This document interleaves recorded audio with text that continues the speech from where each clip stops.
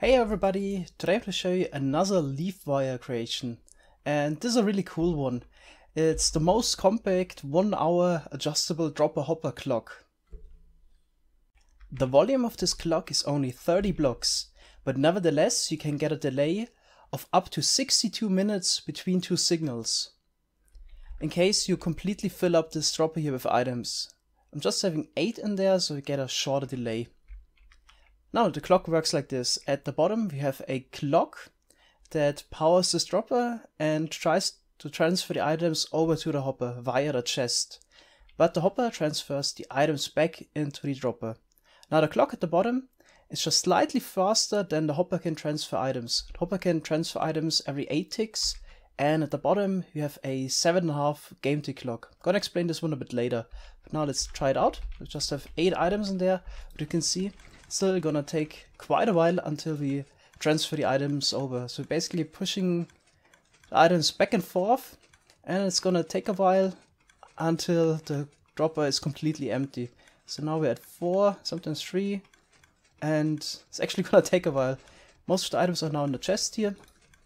Once we reach 0 items, we push over the observer and break up the clock. And then the hopper can transfer the items back. Alright, any moment. Okay, now the clock got disabled. Now the hopper transfers the items back. And we restart the clock now. You can also turn off the clock by just activating this lever here again. Or to be precise, just powering the block below. And then this would also stop the little clock at the bottom.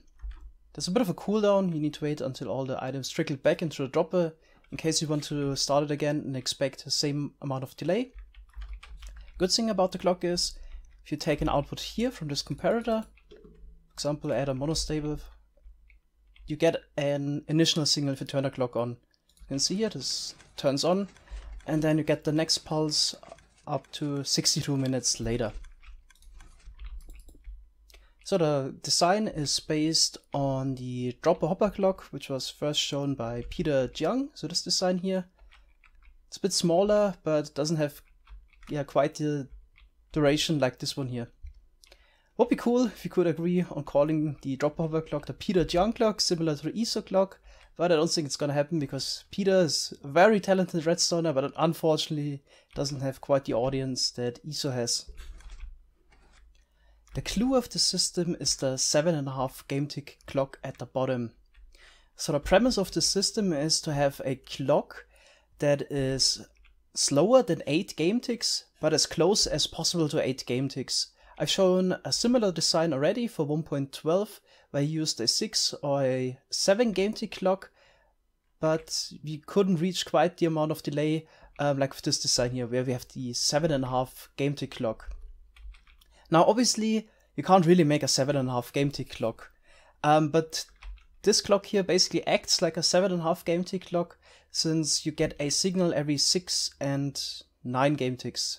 So basically 2 signals in 15 game ticks, which means 1 signal every 7.5 game ticks on average. So over there I built up another version, just want to show you that we indeed get a signal every 6 or every 9 game tick. So if I turn this on, get a command block output here. So basically this command block here adds 1 to the counter every tick, and here we take an output from this observer, and as you can see here, between 2 pulses we either have 2, 4, 6, 8, 9 ticks of delay or 6 ticks of delay. Always alternates. So this is indeed a pseudo 7.5 game tick clock. You can also easily rearrange the clock design. So here we have the leaf clock at the bottom, but in the same amount of space you can also fit the leaf clock at the top. And here is an horizontal design, which also would work the same. Alright, so in case you're interested in building this, it should be quite easy to follow.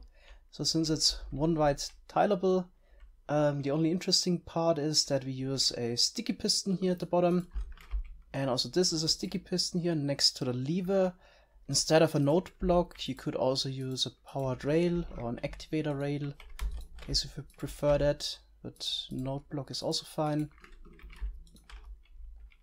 The leaf type doesn't matter, and the dropper is facing into the chest. I think this should be it. Here it is pretty much the same. Here we have to use a door.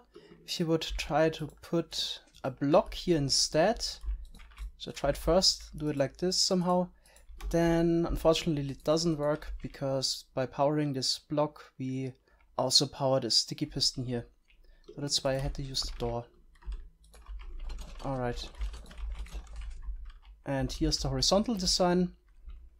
So again, to compare this here, take the output of the observer, and I'll just have the leaf clock right here.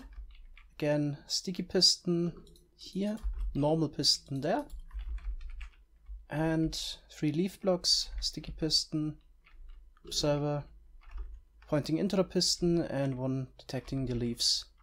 And here just use a dropper. Alright, as you can see here, this one also works fine. Takes a while until you get the signal, and in case you fill it up completely, then you only get a signal at the output with the comparator next to the hopper every 62 minutes.